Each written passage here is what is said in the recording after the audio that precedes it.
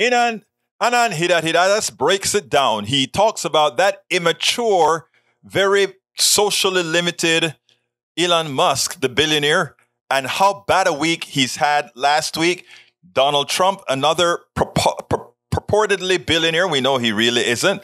Bad week that he had. The guy who runs FTX and collapsed it from $30-something billion just went up into the air. Another billionaire, and then, of course, we have the one and only Jeff Bezos, who made a big splash. I'm giving away $100 billion to Dolly Parton. How, after having had given away $100 billion to two other, Andres, Cook Andres, and also, the former guy that worked for, I can never remember his name. Anyhow, that's not important. And he gave away a lot of money just to then after announce, I am laying off 10,000 people. I am on this billionaire kick because billionaires have no right to exist because nobody makes $1 billion. There's nobody whose worth is $1 billion in today's current value of our money. This is all on the backs of others. And it is so hard to get across to people that it's a choice that we've made to allow others to manipulate us in such a manner that they can use our excess labor, excess worth, and just take it, amass it, and think that, well, I made it. I am the one who made this money.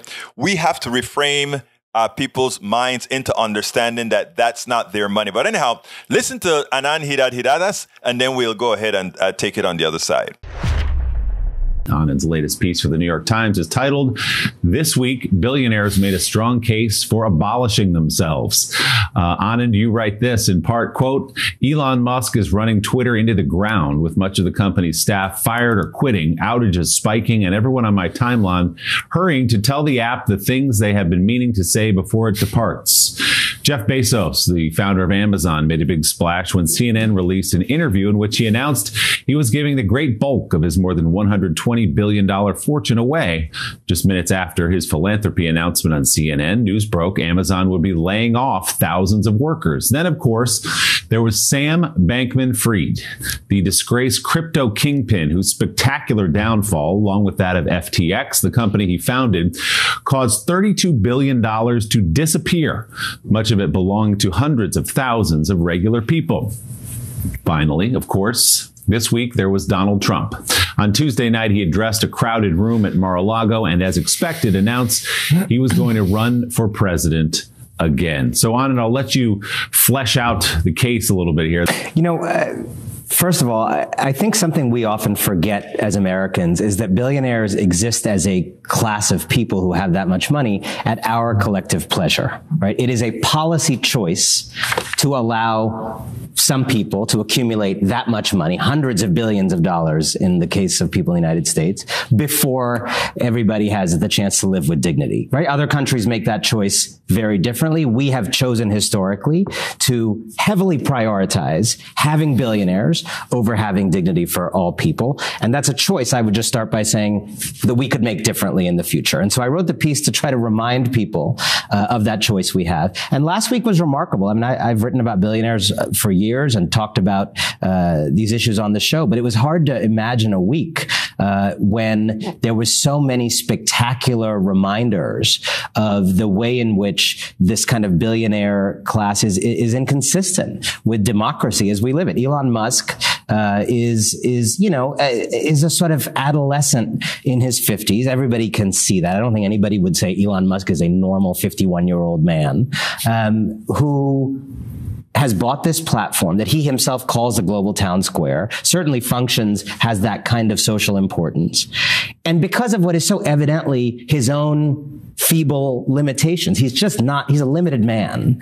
His limitations become all of our problem. They ramify into all of our lives. They start to, unleash anti-Semitism because he wants Kanye back on the platform. And Kanye announces shalom when he comes back after his big, anti-Semitism benders in recent years. He brings back Donald Trump, who's kind of unleashed the white nationalist demons in this country on that platform and off in ways that are obviously have caused us to come to the brink of losing our democracy. Elon Musk's big idea is let's bring him back. He's gutted the company. Photos of him from the company at a so-called code meeting show that there's basically like no women left working around him. It's just a big sausage fest in there working, in the team that he has remaining around him. And then, the rest of the week was Jeff Bezos doing this big song and dance about philanthropy, while then an hour later, his company lays off thousands of people right before Thanksgiving, going home, having to tell their kids, mommy or daddy doesn't have a job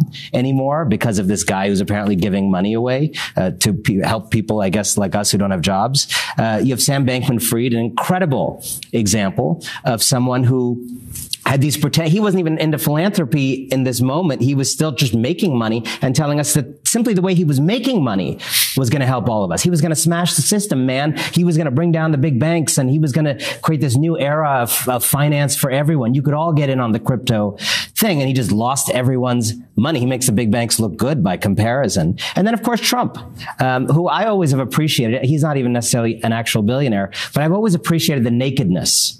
Unlike some of these other guys, he doesn't do a very good job of pretending that he's for the public benefit.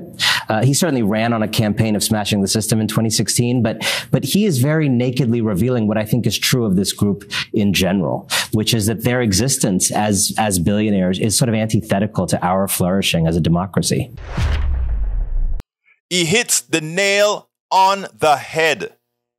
Folks, we have been trained, we have been indoctrinated from birth that there was something special about these guys, the corporate titans, the billionaires, etc., who've amassed all this money. I promise you, this is not about wealth envy. This is not about envying the rich at all.